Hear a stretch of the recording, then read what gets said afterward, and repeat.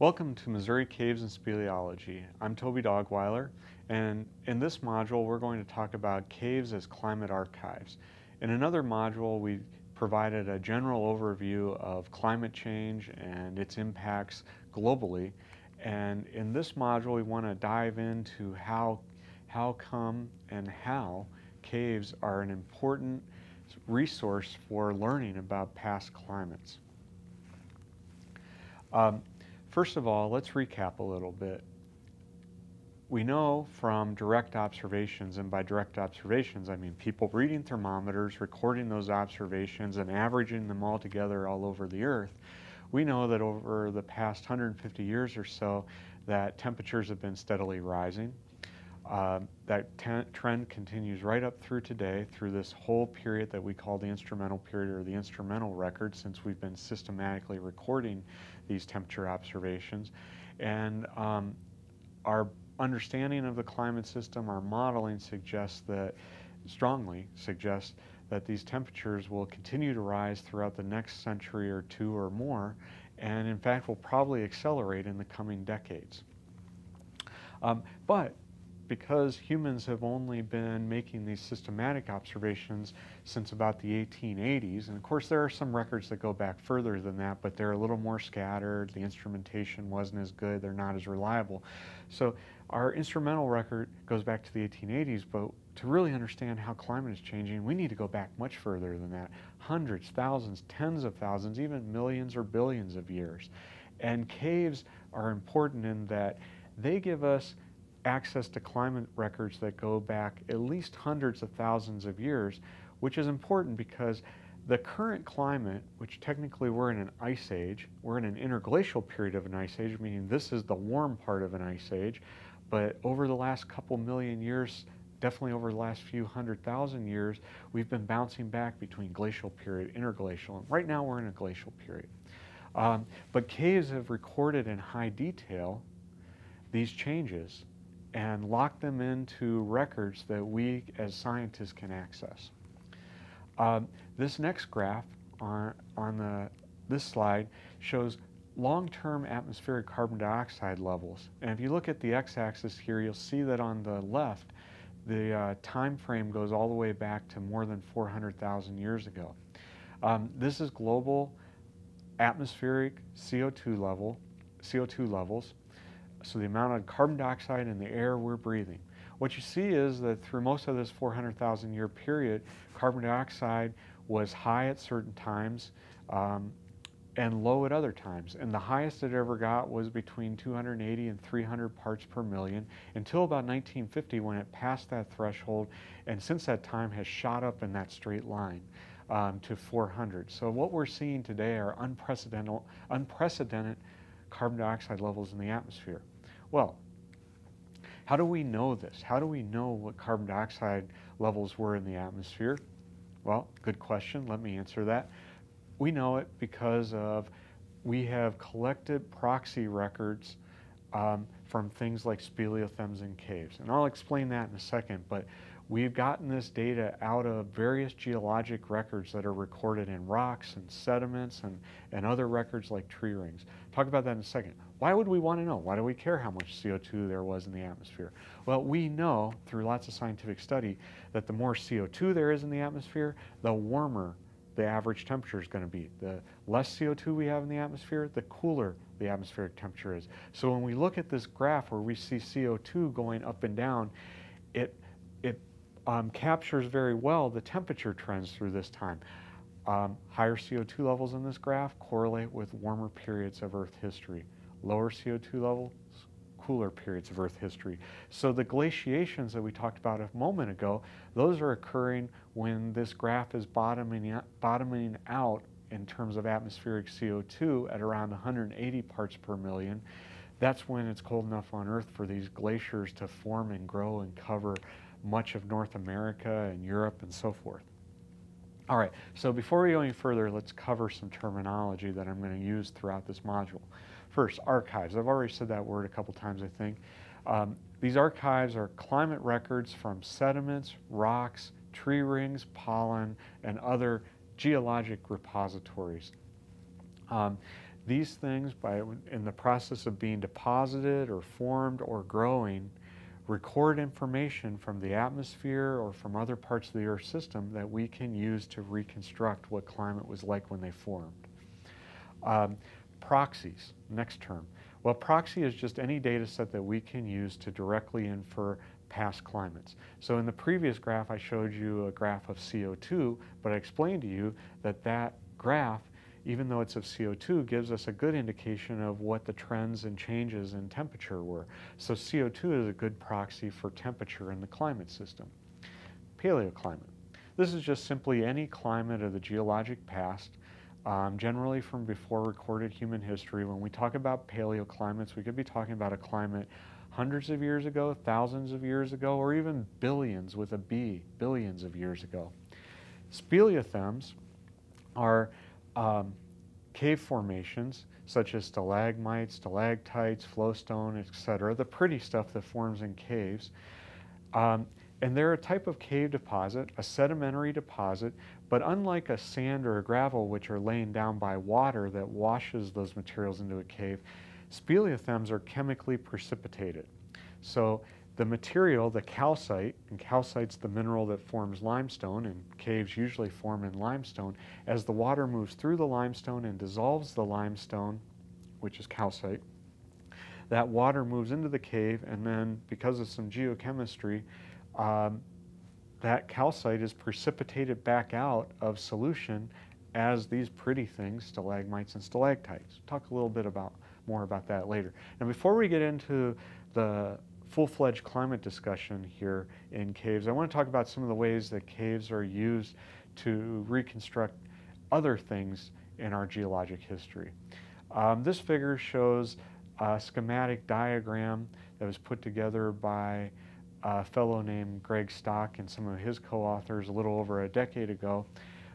They set about to answer an important question in a different part of geology. How fast are the Sierra Nevada mountains in California uplifting? So the Sierra Nevada mountains are an actively forming mountain range in North America, and they've been lifting up for at least several millions of years.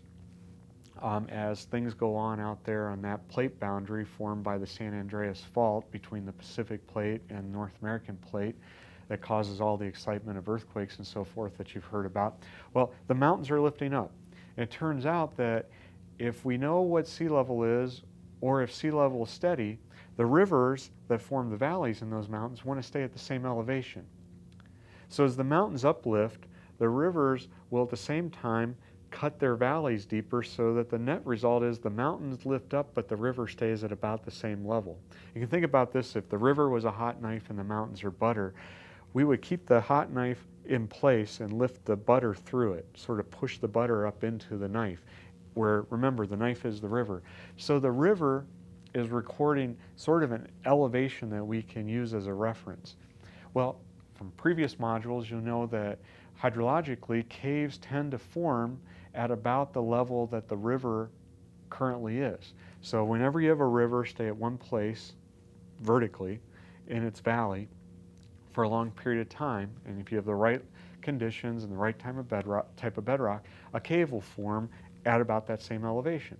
So if we look in this diagram, we see that there are several, 1, 2, 3, 4, 5, maybe 6 caves that they've got shown in this diagram. And the caves are at different elevations in this, on the sides of the mountain within the stream valley. Well, if we assume that those caves formed at the river level, and we know how high those caves are today, let's say that Boyden Cave is now, it looks like Boyden Cave is about 50 meters, roughly 50 yards above the current level of the river. And if we know that Boyden Cave was 1.4 million years old because we've dated some speleothems within that cave, and we can date speleothems to tell how old they are, then we know that it took 1.4 million years for the Sierra Nevada mountains to raise about 50 meters or 50 yards. And from that we can get a rate. We've got a distance, the amount of uplift through time. So it's like a speed. We know the velocity of uplift.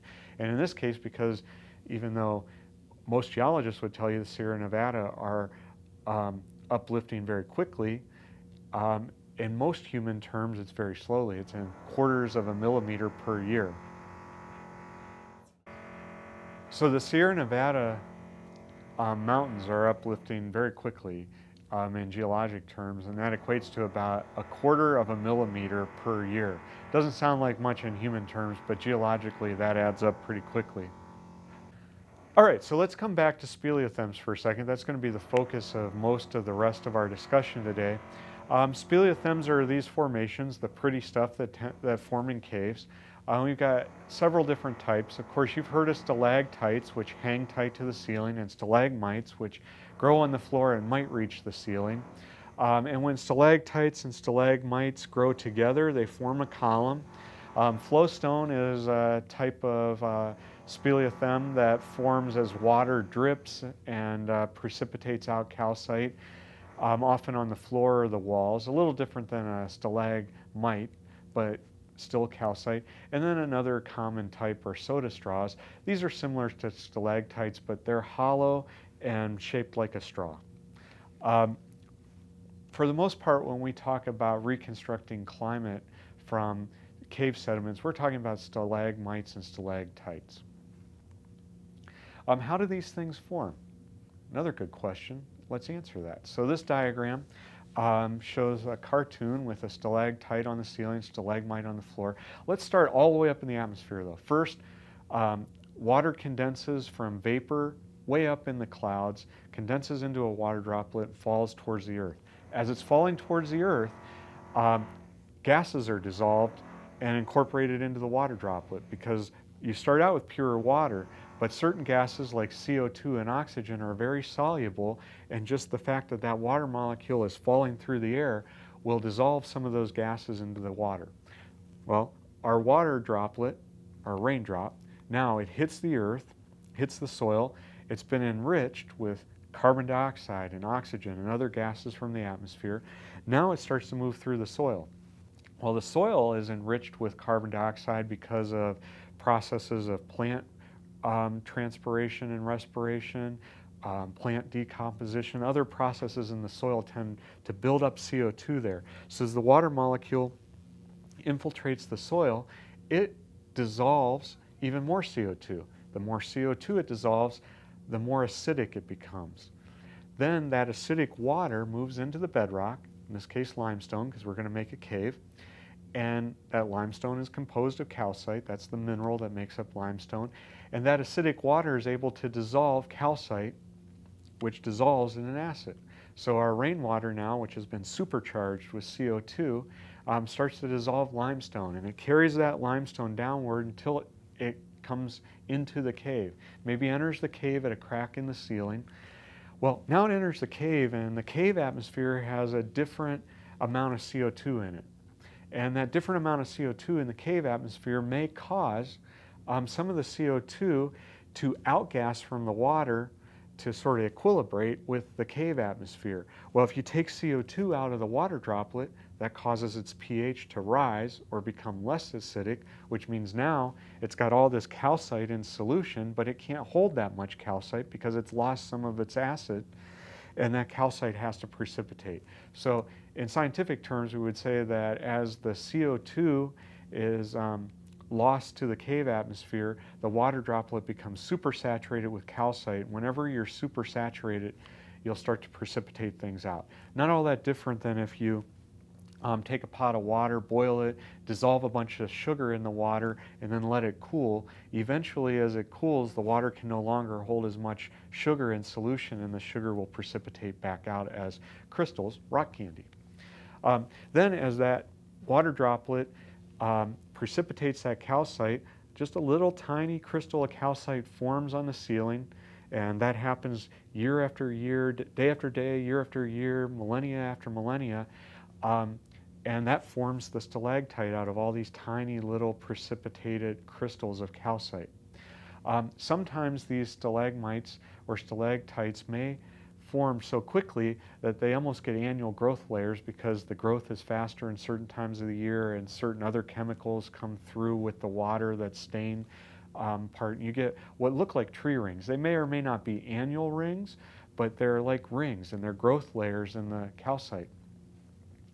Then as that water drips to the floor, the impact of the water droplet on the floor can actually knock some more CO2 out, which causes even more supersaturation, which causes more precipitation and forms the stalagmite. But let's go back for a second and think about what just happened in this scenario. The water droplet was able to capture oxygen and carbon dioxide from the atmosphere and from the soil, transport that into the cave, precipitate that out as calcite. Now that oxygen that was captured in the atmosphere, that carbon dioxide which was captured in the atmosphere and in the soil, gets locked into the structure, the crystal structure of the speleothem as the mineral calcite. That means it's essentially frozen. Calcite is calcium, carbon, and oxygen. So the carbon and the oxygen that form the crystal structure of the calcite are reflective of whatever types of oxygen and carbon dioxide we have in the atmosphere at the time that that water droplet rained out and moved through the soil and was precipitated. Now you may ask, I didn't know we had different types of carbon and oxygen in the atmosphere. Aren't all carbon and oxygen molecules the same? Turns out they're not. There are different isotopes of oxygen, which are sort of like different flavors of oxygen, and there are different isotopes of carbon, different flavors of carbon. And the ratio of these oxygen or carbon isotopes, so the amount of one isotope of oxygen to the other in the atmosphere at any one time, is dependent on the average global temperature. So warmer climates, warmer periods of Earth history will have a different oxygen isotope ratio than cooler periods of Earth history. So a glacial period will have a different isotopic ratio than an interglacial period like today. And that's all being recorded in the calcite in these speleothems. Similarly, the carbon isotopes are strongly reflective of how arid or wet the climate is over the cave, because a lot of this carbon dioxide's coming from the soil, a little bit from the atmosphere, but a lot from the soil. And of course, the soil carbon dioxide is a function of the plants that are growing in the soil. And if we have a dry climate or a wet climate, we'll get different plants. In a drier climate, we might have a prairie. In a wetter climate, we might have a forest. And they're associated with different carbon isotopic ratios. So it turns out then that these speleothems are recording in great detail, because remember, some of our growth layers may even be annual. They're recording almost at an annual basis the oxygen and carbon isotopic makeup of the atmosphere and the soil above the cave. So this is a really valuable climatic archive. On top of that, there's one more piece to this puzzle. I said earlier that we could date speleothems. Well, the way that we date speleothems are they contain some uranium, and that uranium is an impurity in the limestone. So as that water molecule was moving through the limestone and dissolving it, it also picked up some of the uranium, and then that uranium gets sort of trapped in the crystal structure of the calcite. Well, only the uranium comes out of the limestone. But once it's captured in the speleothem, it starts to decay to one of its daughter products, thorium.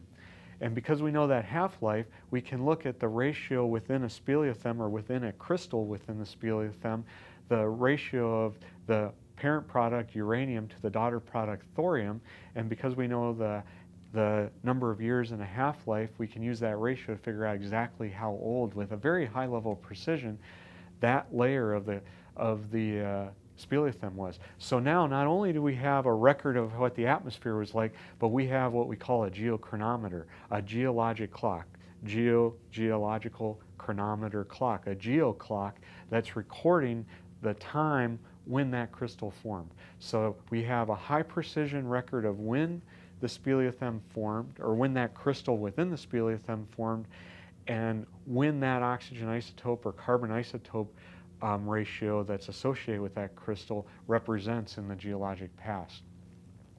There aren't many other archives on Earth that are as good at recording these ratios with such high precision and with such a good geochronometer as speleothems. So they're really valuable.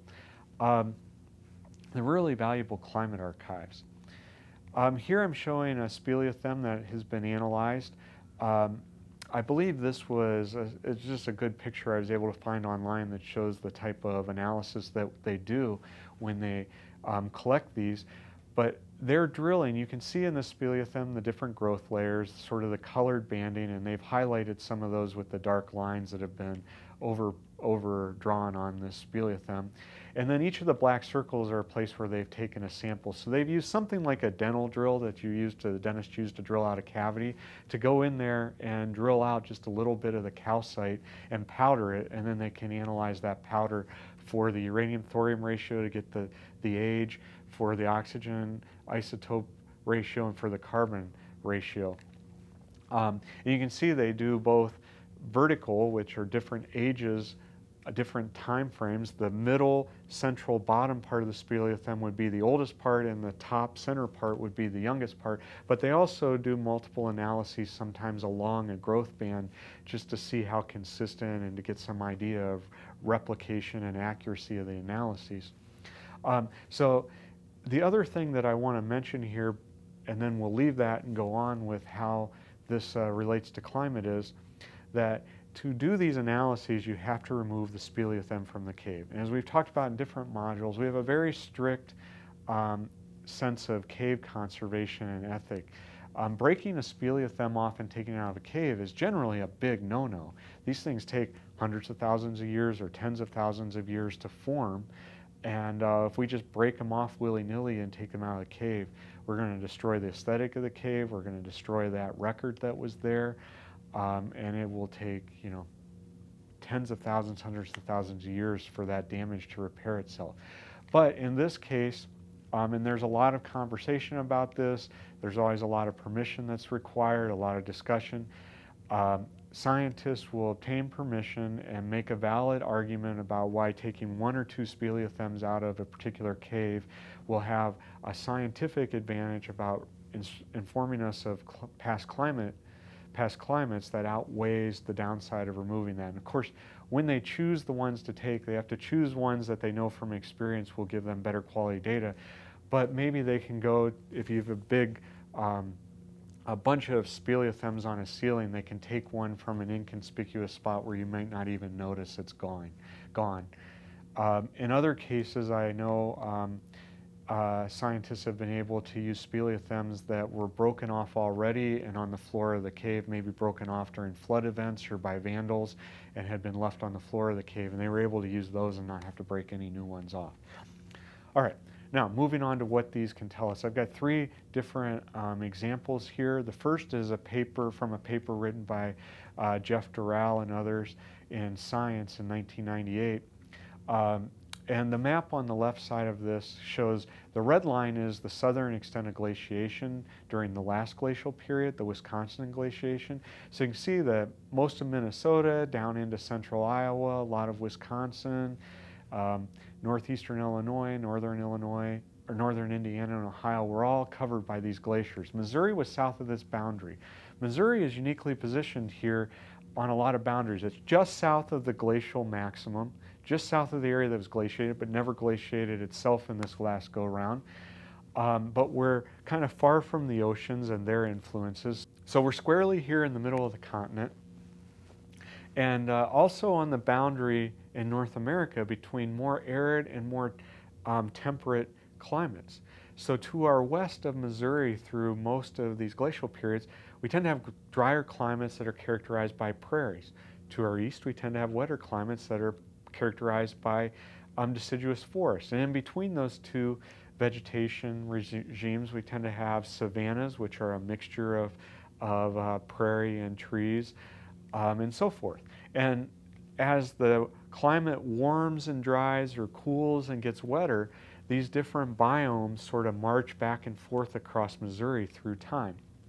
So first of all, let's look at the data in this picture is from Crevice Cave, which is labeled there in southeastern Missouri. And I'm not going to go into how to interpret isotopic curves.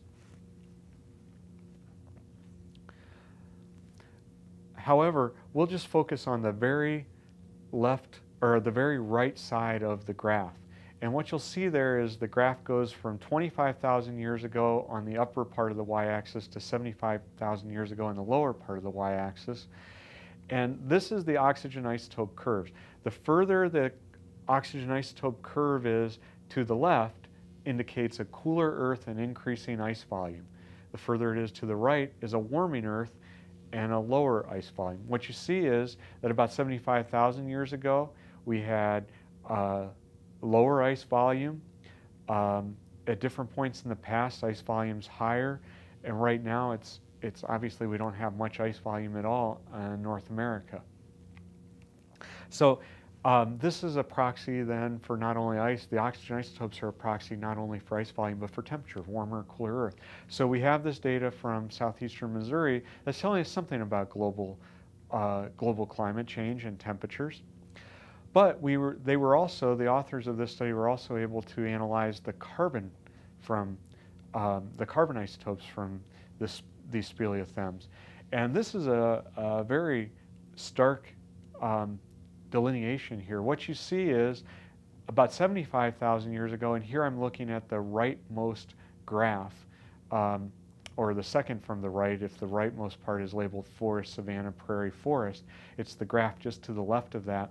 You see that we were in forest about 75 to 70,000 years ago, gradually dried into savanna, all the way into prairie by about 50,000 years ago, and then very rapidly after 50,000 years ago, the climate became wetter and we reverted back to a forested setting, which has been typical of that part of Missouri over the last 50,000 years. So here the speleothems have recorded a record that helps us reconstruct the vegetation in the area over the cave and its carbon dioxide from the carbon ratios in the atmosphere.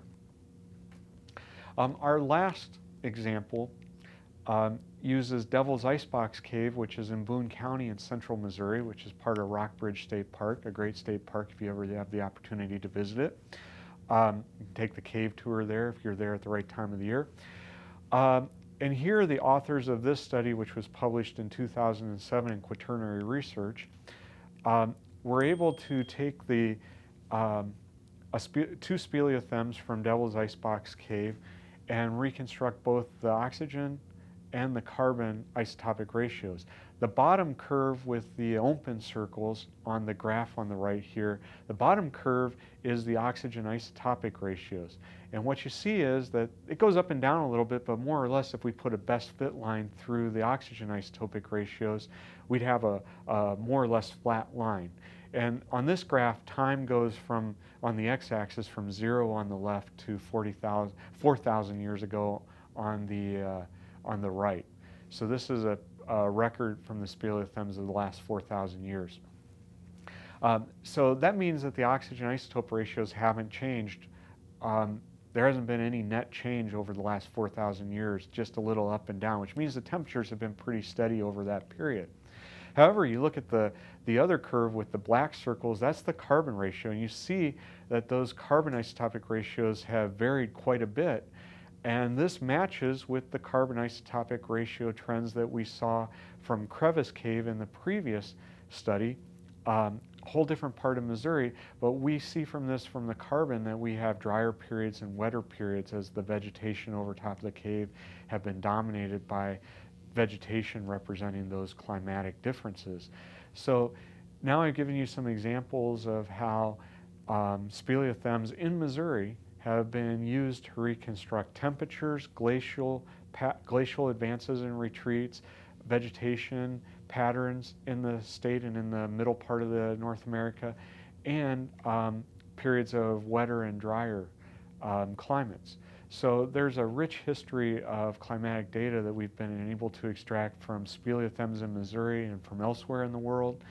And caves and their sediments then are very important repositories that are helping us understand the longer term trends in climate change and give us some context to understand the rapid changes that we're documenting in our current instrumental record. So thank you for joining me for this module on climate and our climate archives in caves and Missouri caves and speleology. We'll see you next time. Thank you.